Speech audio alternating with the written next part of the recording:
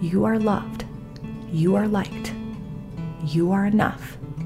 It's not your fault. You can make right decisions. You are smart. You are brilliant. Your body is perfectly made in the image of God. You are beautiful. You are not a failure. You are growing and learning every day. You are not weird. People like you, and you have good friends and family who loves you. You have enough. Anything else, just let the Holy Spirit speak to you.